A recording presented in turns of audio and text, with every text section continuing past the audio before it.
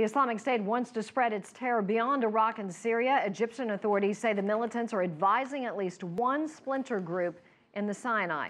CCTV's Yasser Hakim has more. In its latest online announcement, ISIS revealed it has connections in Egypt. And Ansar Bayt al-Maqdis, a militant group operating in northern Sinai, claimed it has received advice from the Islamic State on new tactics to attack security forces in Egypt. Egypt is only offering technical and logistical assistance to the United States-led coalition against the Islamic State. Would the new developments lead to a change of heart? I don't think so. Egyptian army is preoccupied with the terrorists in northern Sinai and helping police in maintaining security in the cities. They're too stretched to send troops. Furthermore, Egyptian President Abdel Fattah al-Sisi made it clear this week in New York that he was not satisfied with the U.S.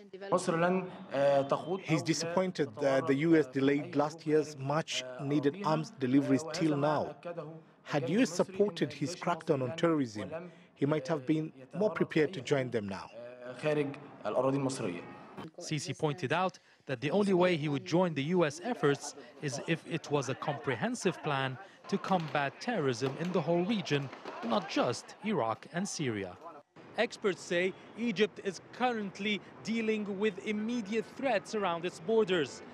Egypt is concerned at this stage with events in Libya, trying to muster support for a crackdown on militants in its neighboring country.